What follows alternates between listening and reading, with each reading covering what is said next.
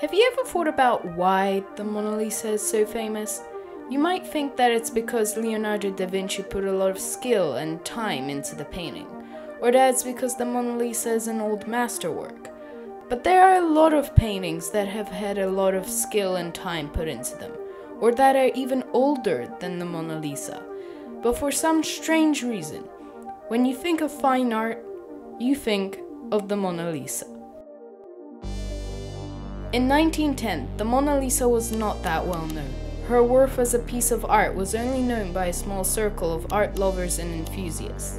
In fact, that year, the Mona Lisa was called only the second most famous painting in the Louvre. The most famous was a painting not even by Da Vinci, the Siesta Madonna. But this all started to change on August 22nd, 1911, when Louis, a painter, walked into the room where the painting had been on display for the last 5 years, only to find that the painting was gone. Now, you might think that this was a very bad situation, but the theft turned out to be a very good thing for the painting, as during this time the Mona Lisa went from being nearly completely unknown by the public to being the most famous painting in the world. Crowds turned up just to see the 4 hooks that used to suspend the painting, and when newspapers reported on the theft, they referred to the Mona Lisa as the most famous painting in the world. And since the internet did not exist, you couldn't check how the painting looked. That was left up to the imagination, which of course turned the Mona Lisa into a painting of infinite skill and value. Of course, the Mona Lisa is now back in the Louvre, but the way she was found was probably one of the most stupid ways possible.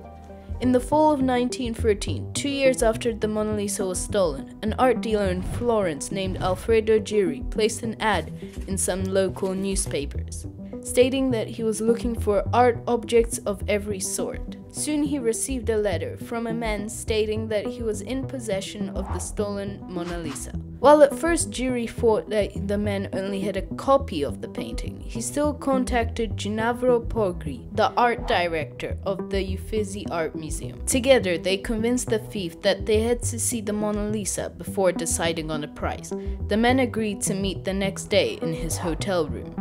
The next day, on the agreed-upon time, Giri, Poggi, and the thief met in the latter's room, where after taking off the false bottom of his suitcase, the thief produced the Mona Lisa.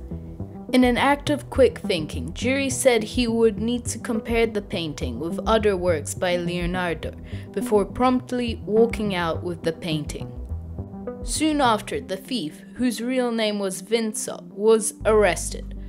After being interviewed, Vince explained that his reason for stealing the painting was to return the Mona Lisa back to her native homeland, Italy. He and his 2 friends had stolen it by basically walking out of the Louvre with the Mona Lisa stuffed down his smock. After that, the rest is history. In fact, one of the comments on Vox's YouTube video puts it perfectly.